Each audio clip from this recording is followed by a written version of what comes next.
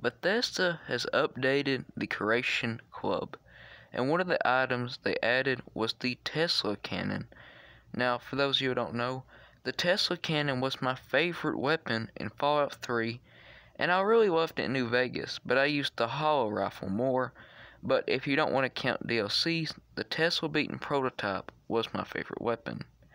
Now, this cost us 200 credits, and I think it looks better than it ever has before.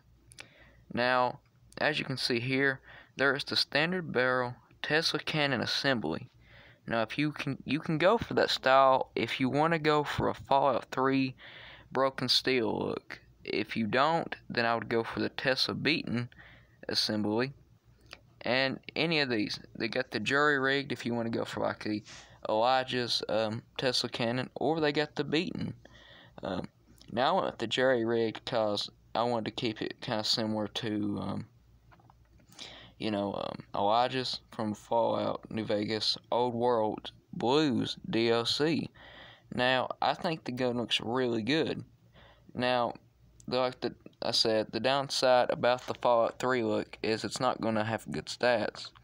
Now, it's not going to have good stats for me as much because I do not use heavy weapons a lot, so I don't have the heavy weapons perk.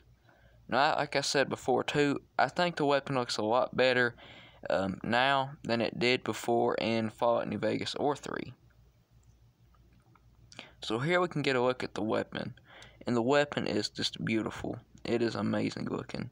It is just, awesome.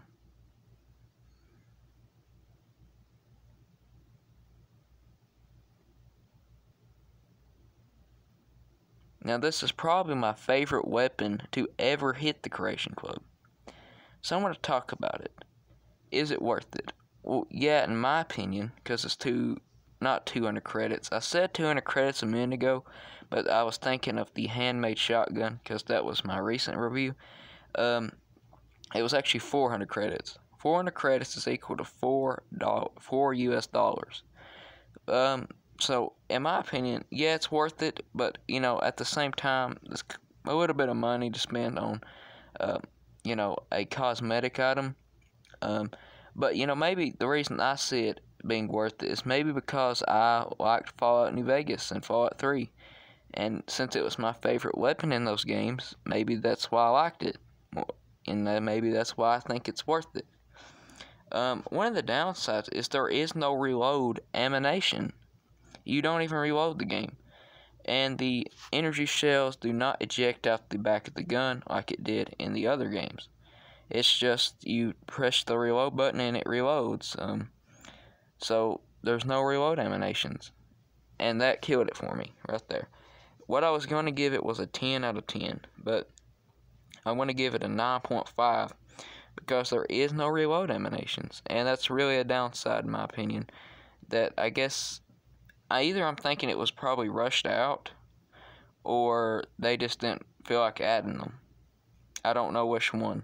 Maybe they just didn't feel like adding reload animations. I don't know. Because if they wanted to go for the Fallout 3 version, you would reload quite a bit, but it would be, more lore friendly if they did. Now the quest. I didn't really like the quest, but it's okay. I give it an 8 out of 10. It's about gunners, and it should have been about the Brotherhood of Steel, in my opinion, because we know that the 2 Tesla cannons are only, actually 3 of them have to do with the Brotherhood.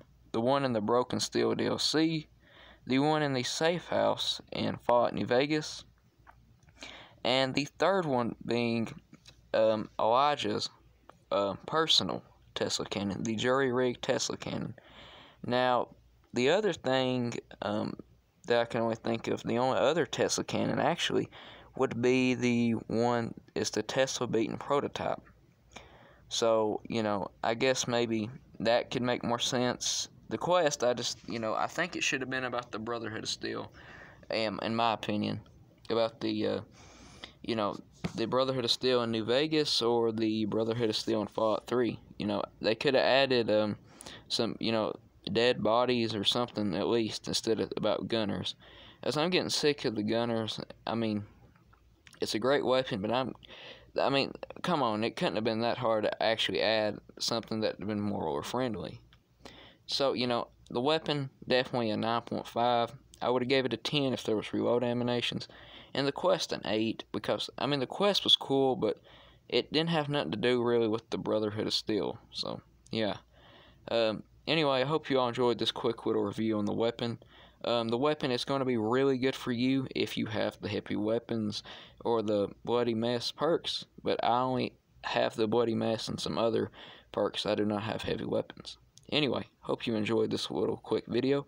If you did, please leave a like. If you're new to the channel, please subscribe. It's greatly appreciated.